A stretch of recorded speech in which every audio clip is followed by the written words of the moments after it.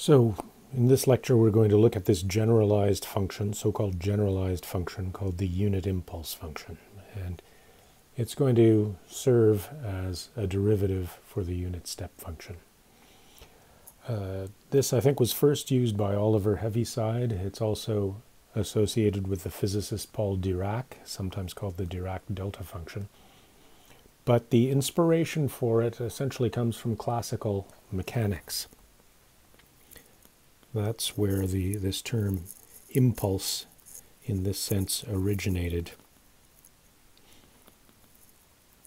So let's take a look at Newton's second law. Newton's second law, often written F equals ma.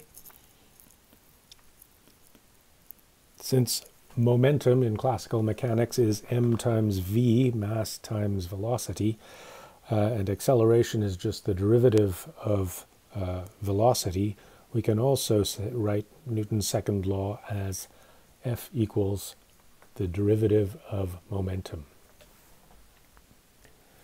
So if we solve this simple ODE, which we can do simply by integrating,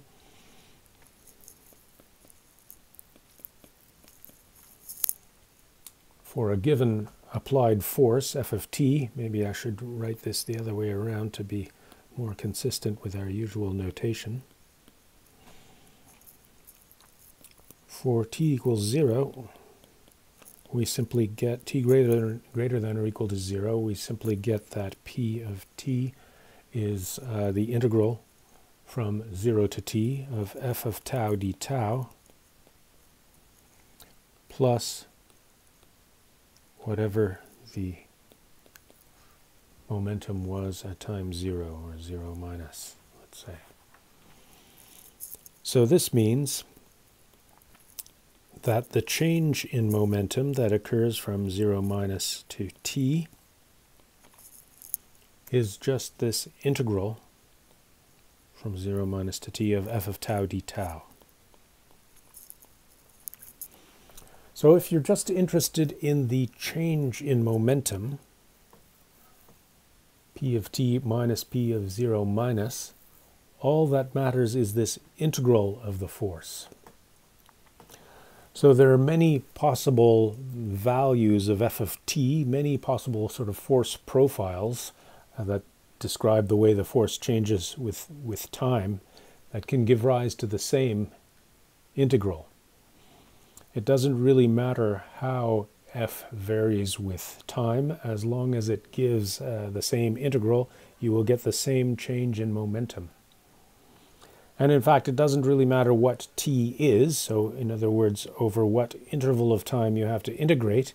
If you get the same integral, then you'll get the same change in momentum. So for that reason, this integral of force over time is referred to in classical mechanics as the impulse that is being applied to the particle in question.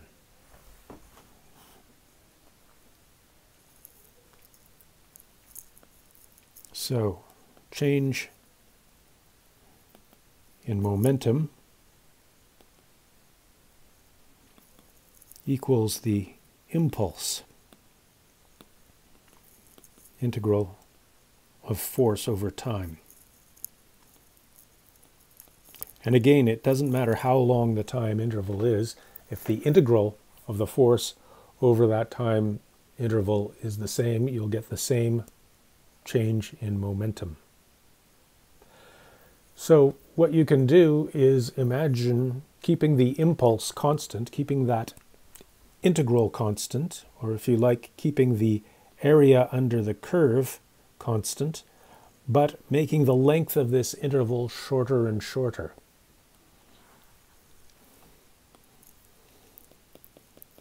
So in particular, it's convenient to make a sort of idealistic assumption and let the length of the interval become arbitrarily short.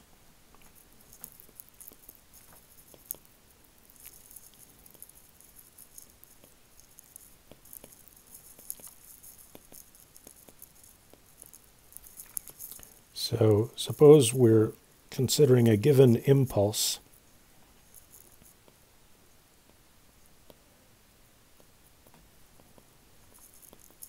and we're going to apply exactly the same impulse, but we're just going to let the duration over which that impulse is applied get shorter and shorter.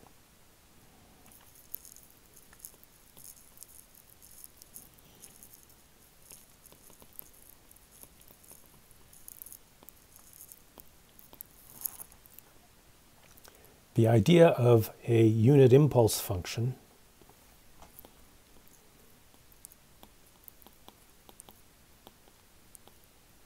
is essentially that of delivering an impulse of 1, hence the term unit, over 0 time.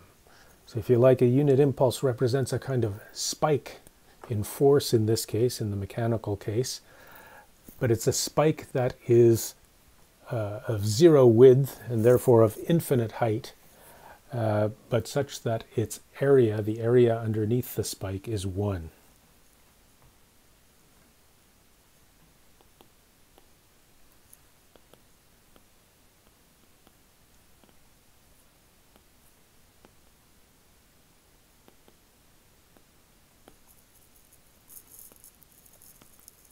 So in the mechanical example, this is like giving an infinitely swift kick to your particle.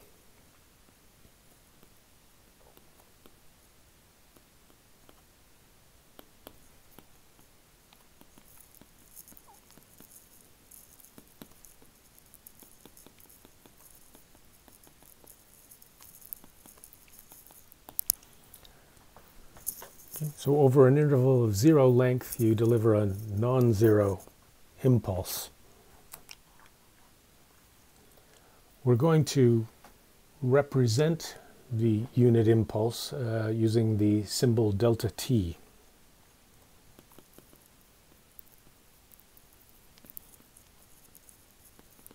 As I mentioned before, it's sometimes called the Dirac delta function.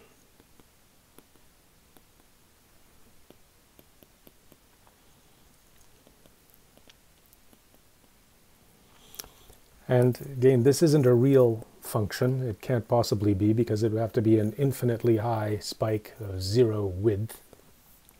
So it's not defined in the way functions are normally defined. In fact, it's defined solely in terms of its integral. And that's true of all of these generalized functions, but we'll only talk about the unit impulse.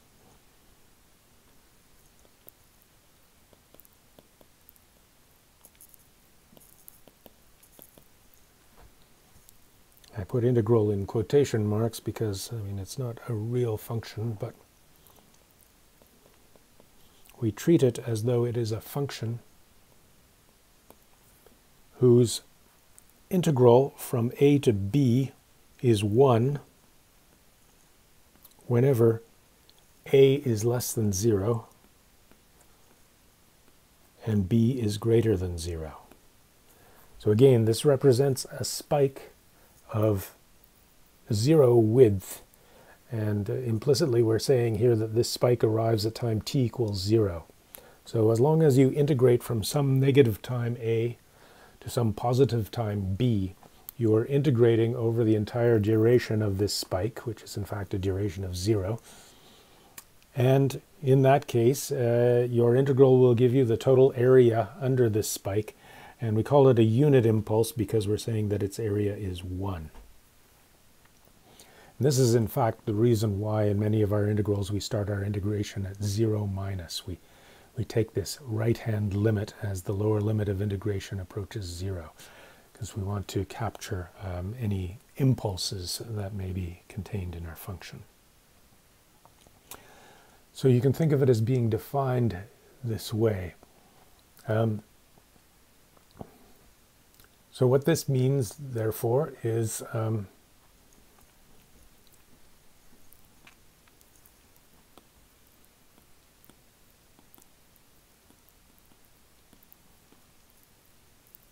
for any integral from a to b of delta t, sorry, I should have had a dt in there. This integral from a to b of delta t dt can be written as u minus 1b minus u minus 1a.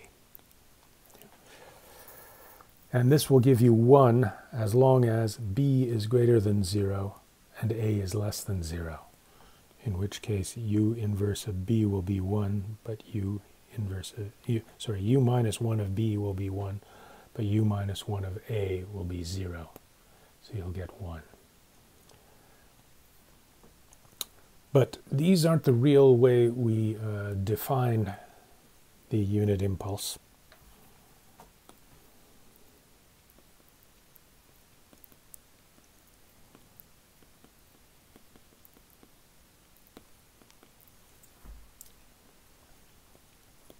The actual definition is what is commonly known as the sifting property of the unit impulse.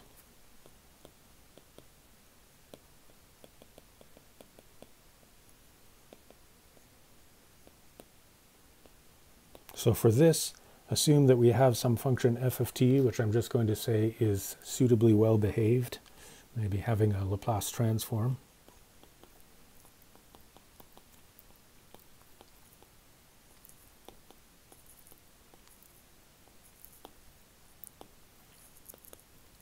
And suppose we integrate from minus infinity to infinity f of tau delta of t minus tau d tau.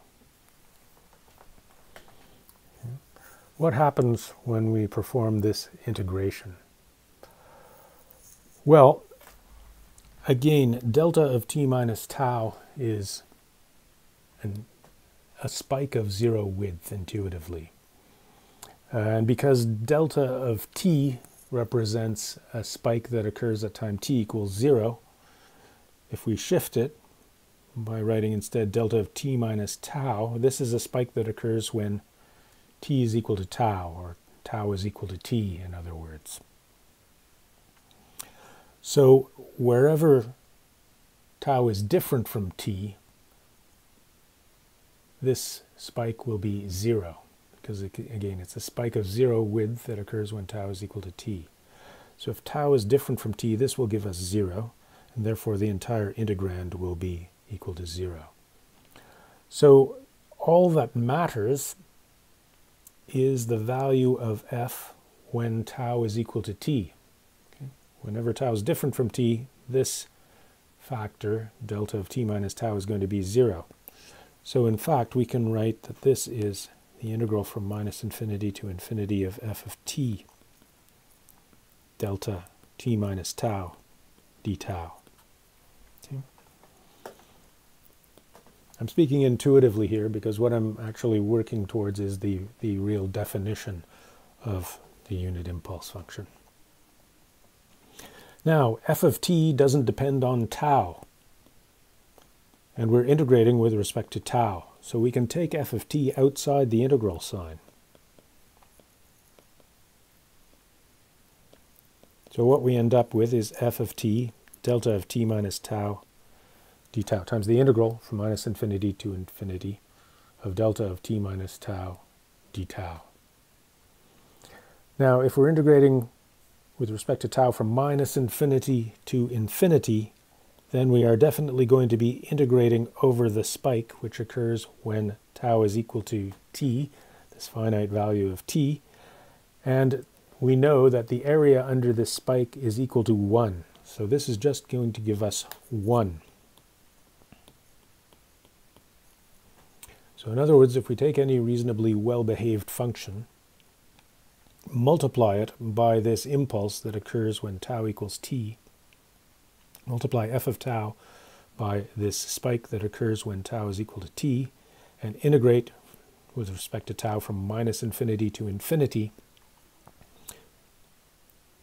we will just get the value of f at the particular point t at which this infinitely narrow spike arrives, the spike of width 0 arrives.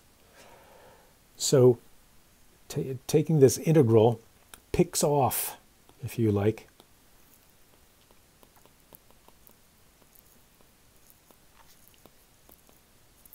the value of f of tau at tau equals t.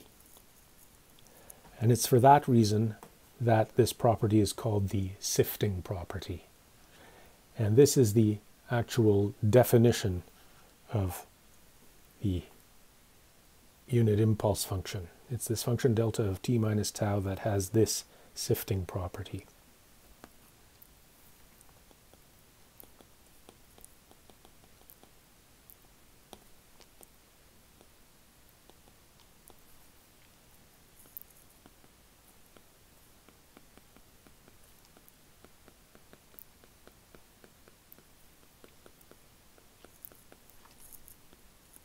This is the actual definition.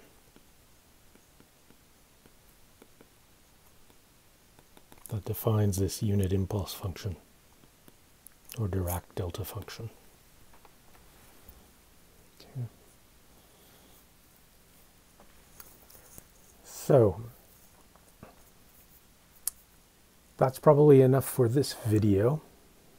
That's the only generalized function that we're going to look at. It is defined by this property, the sifting property. And in the next video, which I think will be the last one for this week, we're going to look at the Laplace transform of the unit impulse function. And this Laplace, the value of this Laplace transform will follow immediately from the sifting property. So I'll see you in the next video.